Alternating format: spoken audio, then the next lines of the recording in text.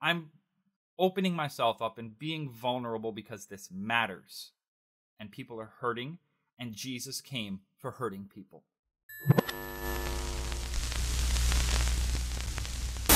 What's up, YouTube? Ryan here. Welcome back to 1517 Films, where on every episode I am always contending for the faith, once for all, delivered to the saints. And today we're going to be reviewing this book, Gay and God. Stick around.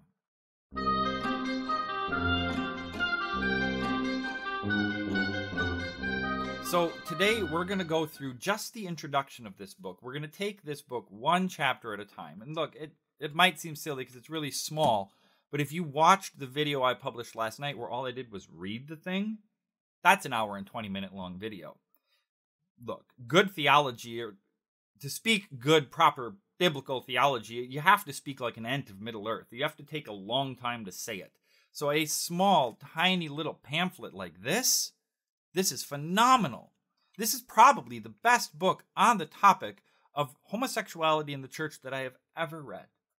So in the introduction, we're going to take away three things. One, this is a deeply personal conversation.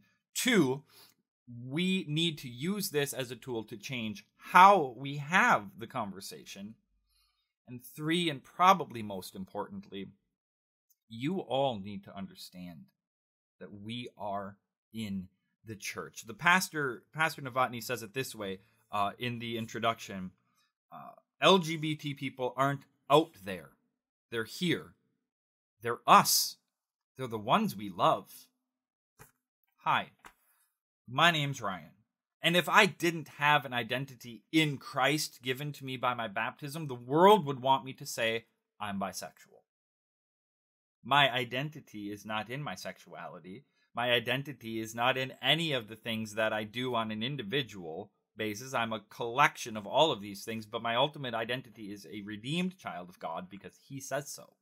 He said so on August 14th, 1983, when he made his decision for me, and he sanctified me by the washing of water with the word. But we are in the church. So let's back engineer this. We are in the church. Someone sitting next to you in the pew may be LGBT. And you might want to ask yourself. Now, I'm not judging, and of course there's always exceptions. So please don't interpret this as me being judgmental, but I would request that if you don't know any LGBT people inside the church, the answer to the reason why you don't know starts with a look in the mirror. Maybe you are a kind and compassionate person, and maybe they just haven't said anything. That's a distinct possibility. But my experience inside the church, we don't say it because we don't trust you. We don't trust you to love us for who we are. We don't trust you to not clobber us with law. We don't trust you to not send us to a gay camp where we will be converted. We don't trust you to not feed us the bullshit line that we can pray the gay away, as if we haven't spent most of our life trying that anyways. We are in the church, and we're in the church looking for the same thing you're looking for. We're in the church to confess to God that we fall short, and we are there to receive his mercy and his forgiveness and strength to go forward and fight another day.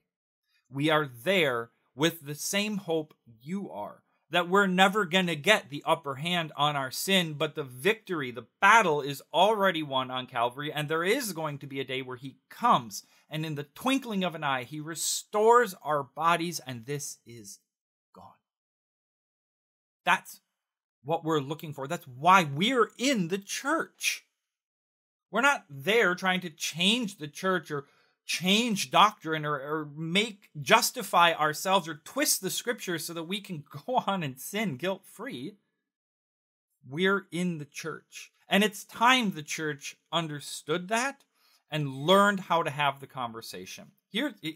From the introduction, here's how the conversation typically goes. Regarding whether or not gay people should even want to come to church, whether or not they should be in church. Here's the conversation. Well, everybody can come, but you have to judge the sin, right? But how can it be sin if God made them that way? God didn't make them that way. They chose it. No, they didn't. And didn't Jesus say, don't judge?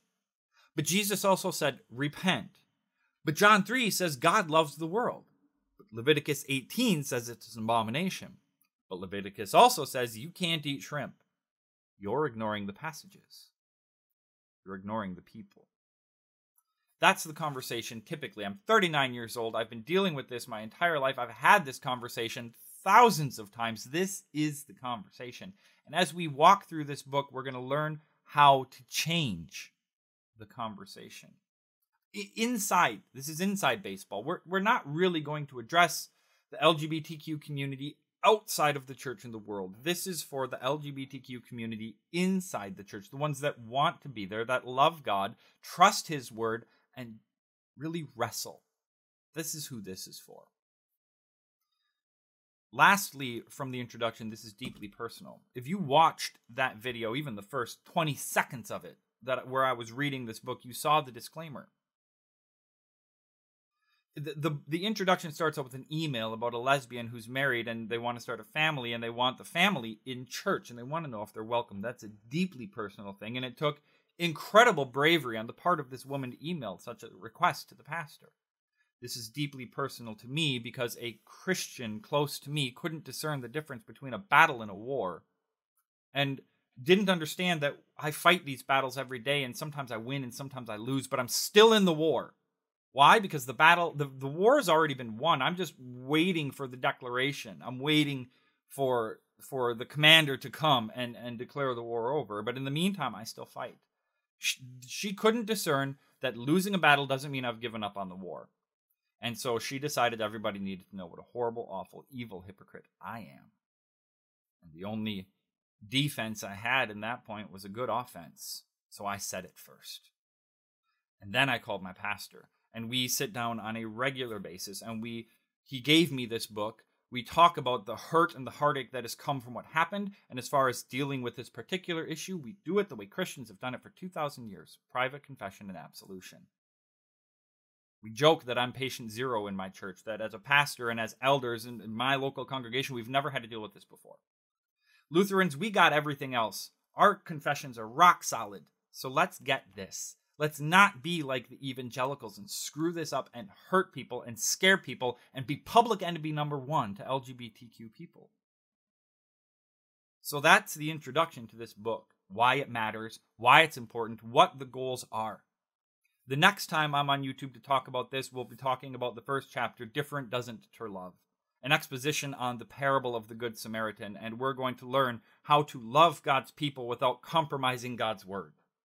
That's coming up next. So I hope you stick around. I hope you share these with people that you think need to hear it, be they LGBT or not. I'm opening myself up and being vulnerable because this matters. And people are hurting, and Jesus came for hurting people. So until next time, may God richly bless you in the grace and the mercy won for you by Jesus' vicarious death on the cross for all of your sins.